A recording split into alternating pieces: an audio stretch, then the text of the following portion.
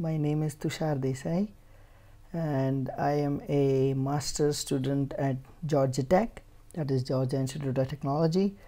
I am doing my master's in electrical and computer engineering, that is MS in ECE, and I'll just start by telling you my scores. My GRE score was 314 out of 340. My TOEFL score was 114 out of 120, and in total I had applied to 10 universities and I got admitted into 6 of those, and the universities from which I got admits were Georgia Tech, of course, Arizona State University, University of Utah, University of North Carolina Charlotte, University of Illinois Chicago, and CSU Long Beach. I got 4 rejects, and the 4 universities were University of Colorado Boulder, University of California Irvine, University of California Davis, and University of California San Diego. Now I'd tell you a little bit about my university, that is Georgia Institute of Technology or Georgia Tech. So it's a really good school, a really good university.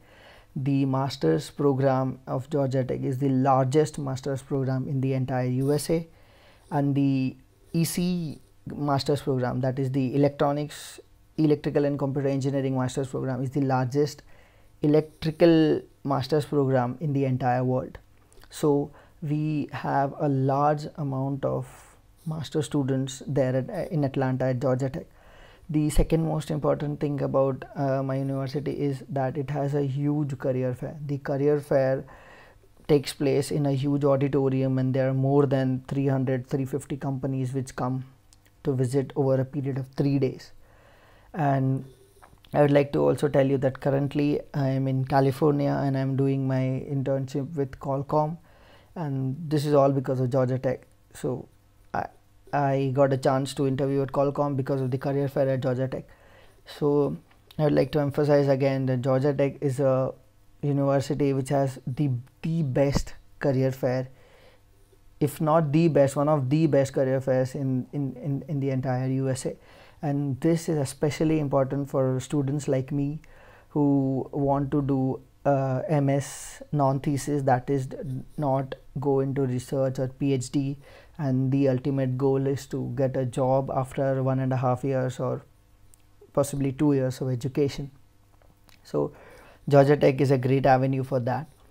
Other than that, the courses offered at Georgia Tech are really competitive. They're very good. They are tough, I would say, but they really teach you a lot, and they have like a very good, application based curriculum, or a curriculum which could readily be implemented in the industry.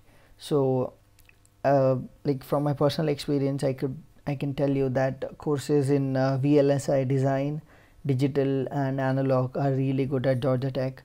Then the second most important field at Georgia Tech would be computer architecture. Like, I'm only talking in terms of electrical engineering or electronics engineering and some part of computer engineering. Since my major is not computer science, I may not be able to comment that much on CS.